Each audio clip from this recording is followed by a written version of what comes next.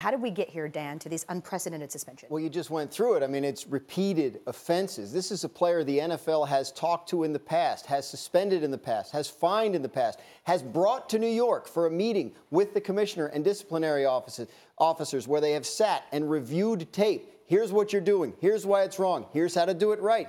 The league is at its wit's end with this player, and obviously a very severe suspension, unprecedented, as you mentioned.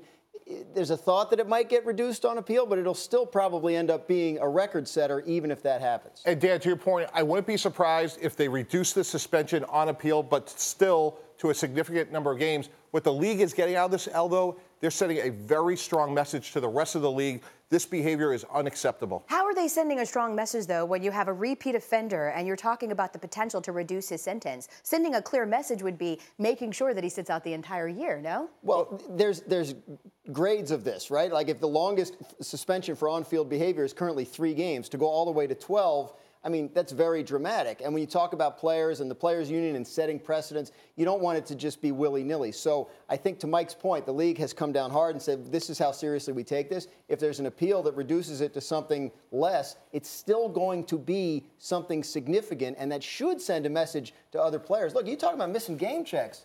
You know, that's a lot of money. You talk about missing 5 or 6 or 8 game checks. He's missed many. It's not a small thing. Right.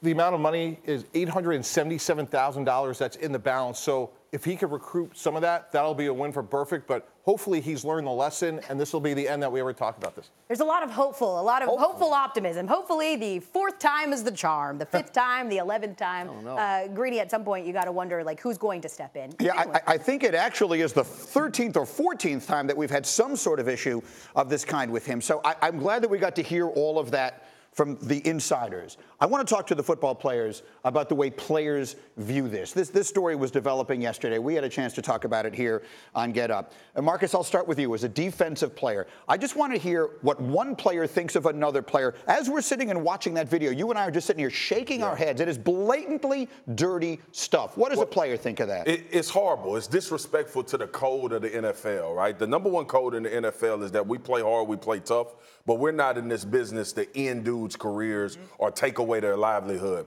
And usually I'm a big proponent and I fight for players. You know that all the time.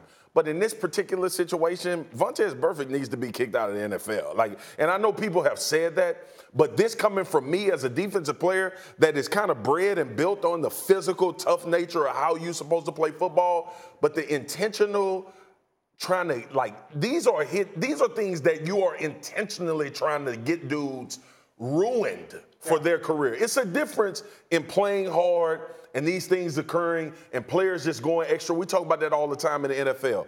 But to go out, the one that's most egregious to me is him trying to break Cam's ankle, right? And I remember that play taking place, and I remember having a conversation with a bunch of dudes that played in the league, like, Burfict way out there bad for that. That's the type of conversation we were having. So it's to that point. 13 is, I think, the number. Yeah, I mean, I've heard this get thrown around in the last 24 hours. Well, he's a guy that you hate playing against, but you love having on your team.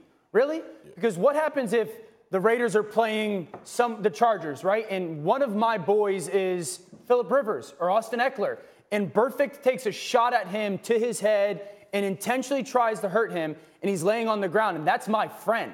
I spend time with him. Jack Doyle has guys that he is lifelong friends with that are teammates of his. Or teammates of Vontaze Burfict's. And so if I'm a teammate of Vontaze Burfict and I now have to watch my friend lay down on the ground in an unconscious state, that's not a guy that I want on my football team. And we have to stop talking about the taking away guys' careers. How about taking away guys' ability to live their life off the football field? He could be taking away guys' careers with the way he's hitting people. And I'll credit Dan Graziano, who said it in the meeting. His teammates, Vontaze Burfict's teammates in Oakland this year, named him a captain. He was voted a captain. So the other guys on his team obviously see things in him that they like. But at some point, someone has to do something. He has facilitated the greatest coup of the NFL with the personality off the field. All the things I've heard out of Oakland, he's a great teammate. But when you see stuff like this, it's just so disrespectful disrespectful to what we stand for as players when it comes to that particular situation. Vontaze Burfict has been breaking the code, and this is another example. And ask yourself this, what has he done to prove that he does want to be in the NFL?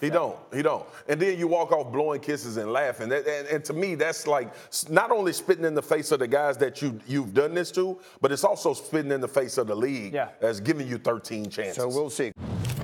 Thank you for watching ESPN on YouTube. For more sports and analysis, download the ESPN app, and for live streaming sports and premium content, subscribe to ESPN Plus.